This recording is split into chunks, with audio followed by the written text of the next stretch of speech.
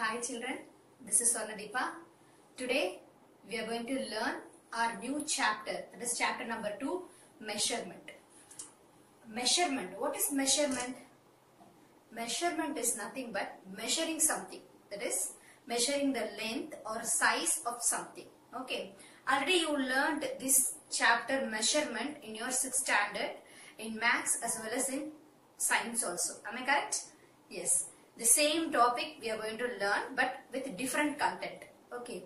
In 6th you might have learned the area and perimeter of square, rectangle and triangle. So now in 7th standard first term we are going to learn area of parallelogram, rhombus and trapezium. These are the new shapes. Okay, we are going to learn about these shapes and we are going to learn how to find out the area of these shapes, that is these particular shapes, that is parallelogram, rhombus and trapezium. Okay, shall we go into our topic? So in this chapter we are going to learn the area and perimeter of parallelogram, rhombus and trapezium. Okay, with suitable examples. Okay, we are going to find out the area of parallelogram, area of rhombus and then area of trapezium. Likewise we are going to learn the perimeter of these shapes also, right? So now before learning these area of these new shapes, you should know what is mean by area and what is mean by perimeter. So let us recall that. Okay, what is area? Area is the space enclosed by a closed figure. Area is nothing but the space enclosed by a closed figure. For example, I have taken one square ABCD and the area of the square is nothing but the space enclosed by a closed figure. That is this part where we have to find out this part, that is known as area. Okay, so the space enclosed by a closed figure is said to be area. Okay, what is meant by perimeter? Perimeter is the distance around a shape. Okay, for example, I have taken one rectangle. So if I am starting from here and if I am measuring the distance from L to L, that is known as perimeter. Okay, already you learned the formulas for finding out area of square, rectangle and triangle. Let us recall that also now. Okay. Now we are going to recall the formulas you learned in your 6th standard. Okay, already you learned these 3 shapes in your 6th standard, that is square, rectangle and right triangle. So we are going to recall the formulas for finding out the area and perimeter of these 3 shapes now. Okay, so I have drawn a square here with the side A. So formula for finding out the area of the square is A into A square units. Okay, so likewise for finding out the perimeter of the square, we have to start from A and we have to end up to A, right? So I told you the distance around the shape, right? So this part plus this part plus this part plus this part, 4 parts, right? So here A, okay, all sides are equal in a square, all sides are equal, so we have to add A plus A plus A plus A, that is 4A units, that is your perimeter. Next one is a rectangle. So rectangle, opposite sides are equal, so one side is considered as B and one side is considered as L. Okay, so this is the length and this is the breadth. So the formula for finding out the area of the rectangle is L into B square units. Okay. Next, for finding out the perimeter, we have to add all the sides. Already I told you. Okay, the distance around the shape. So L plus this is also B, this is also L. So L plus B plus L plus B. That is 2 into L plus B. 2 times L plus B. Is it clear? That is your formula for finding out a perimeter of a rectangle. The third one is right triangle. Right triangle means if any one angle is equal to 90 degree means that triangle is known as right angle triangle. So in this right angle triangle, they gave this as height. This is the height of this triangle and this is the base of the triangle. And sides are also given A, B and C. Now the formula for finding out the area of this right triangle is half into base into height square units. I forgot to write the units here. So square units. Then perimeter means we have to add the distance around the shape. So we have to add A plus B plus C. That is your formula for finding out perimeter of a right triangle. I think you all have already learned this. Just to recall these formulas again. Okay. Now we are going to see what is a parallelogram. Okay. We are going to learn the properties of a parallelogram first. Okay. So parallelogram, I have drawn one parallelogram here with the sides A, B, C, D. That is AB as one side, BC one side, CD on one side and AD as another side. So it is a quadrilateral. What is meant by quadrilateral? Quadrilateral is nothing but the shape which has 4 sides. Okay. A shape with 4 sides is nothing but quadrilateral. We can say this as quadrilateral. I think you all know the meaning for mono. Mono means 1. Di or bi means 2. Tri means 3. I think you all know about triangle. So triangle has 3 sides and 3 angles. So only we call that shape as triangle, right?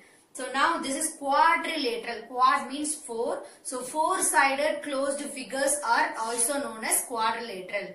And also square is also a quadrilateral and rectangle is also a quadrilateral. Now we are going to learn parallelogram. This is also a quadrilateral. Okay. This is also a type of quadrilateral. Okay. Which has 2 pairs of parallel lines. Okay. 2 pairs. Okay. Pairs means 2.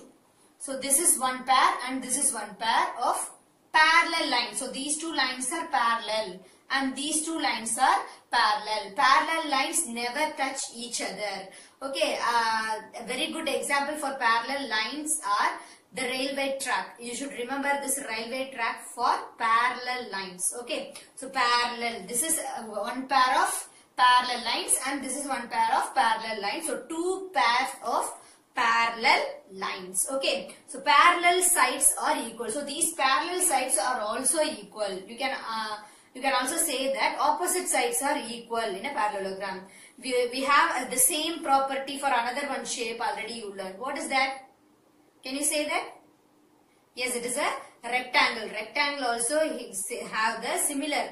Some of the properties are similar to parallelogram. Okay, so now this is a parallelogram. I have drawn a parallelogram. So height of the parallelogram. We can't say this is a height.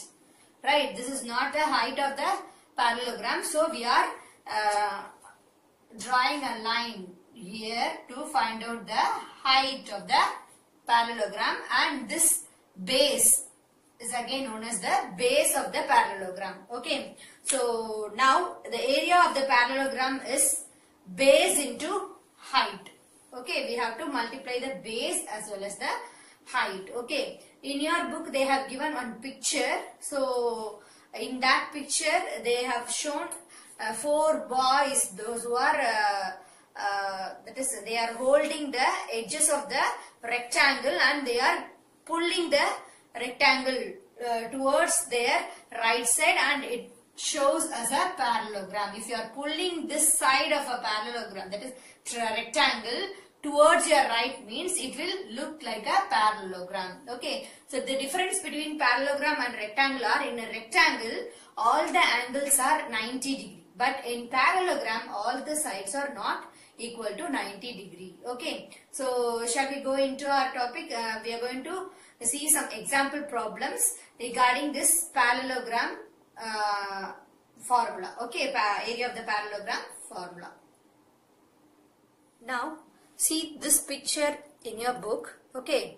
It has 2 pictures. So first the rope is arranged like a rectangle, and 4 corners are held by one person, right? So this is A, B, C and D.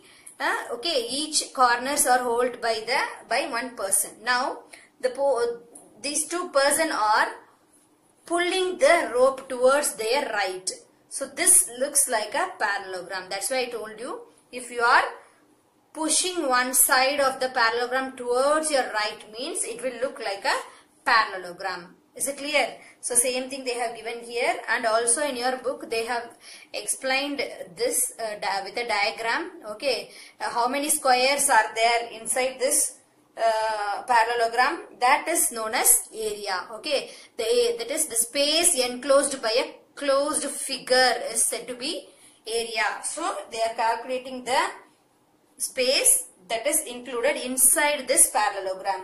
So after counting we can say this as the breadth and this as a length.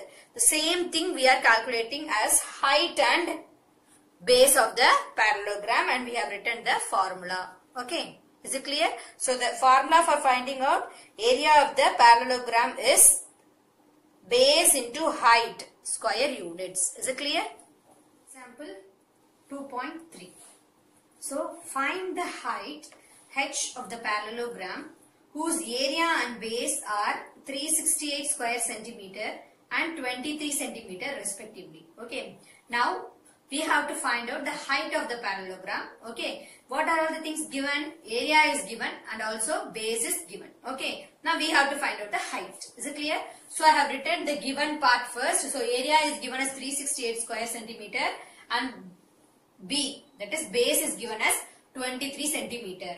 Okay, now we have to find out the solution. So whenever we are finding out the solution for this measurement chapter, that is problems in measurement chapter, we have to write the formula first. Okay, so I have written the formula. So area of the parallelogram is equal to base into height square units. Okay, now I am going to substitute the values. So area of the parallelogram value we know. So I have substituted the value as 368. Base is 23 and h we have to find out. So I kept this h as it is. Now we have to bring this 23 to the other side. We have to find out the value for h. So I am taking this 23 to the other side. Here the operation is multiplication. So while bringing this to the other side, the operation will become as division. So 368 divided by 23. So while dividing, you can either divide it using 23 or else I found out the value that 23 into 16 is 368. So we can cancel this out. So 123 is 23, 16 23s are 368. Now, so my value for h is 16 centimeter. So we can write the answer as the height of the parallelogram is 16 centimeter. Example 2.5. The base of the parallelogram is thrice its height. If the area is 192 square centimeter, find the base and height. Okay, here the base of the parallelogram is thrice its height. Okay, so thrice its height means 3 times its height. Okay, so I have written base equal to 3h. And area is also given as 192 square centimeter. So we have to find out the base and height. Here they have mentioned base in terms of height only. Okay, they didn't give us the measurement of the base. Base or a direct value kudukala. They have explained as the base as 3 times height. Height vachina base e kuduthirukanga. So we have to find out B as well as height in this problem. Okay, base and height. But area is given as 192 square centimeter. Okay, so for solution, I have written area of the parallelogram is base into height square units. So now area of the parallelogram is given as 192. Okay, so base is given as 3h, right? So h as it is, right? I have written h as it is. Now I am multiplying 3h into h. 3h into 1h. 3 ones are 3. H into h is h squared. Okay. So now 192 I have written. Now h squared is equal to this 3. Okay. Inge 3 ku h ku relationship in the operation is multiplication. So I am taking this 3 to the other side. Then division. Okay. So h squared is equal to 192 divided by 3. Now I am cancelling out. 1 3s are 3. Here I have taken 19. So 6 3s are 18. Balance 1. So 1 will become here. 1 will come here and this number becomes 12. So 4 times 4 3s are 12. So 64 is my answer. So h square equal to 64. H square is nothing but h into h. So h into h is 64. So 64 we can split this 64 as square number. 64 is a square number. So we can write 64 as 8 8s are 64. So h into h is equal to 8 into 8. So value of h is 8 centimeter. Okay, now we found out the value for h. But we have to find out the value for base also. What is base here? 3 times h. So 3 into h. h is 8. So 3 8s are 24. So my base is 24 centimeter. Okay, is it clear? So now we found out the value for height and the base of the parallelogram. So this is your answer. this video, I have explained you the introduction part of measurement and some of the recalling portions from your last year, it is 6th standard topics, and we have learned the properties of parallelogram and also the formula for finding out the area of the parallelogram, some of the example problems related to that formula, right? So thank you for watching my video. If you still didn't subscribe my channel means please do subscribe my channel, and if you like my video means click like button. Thank you.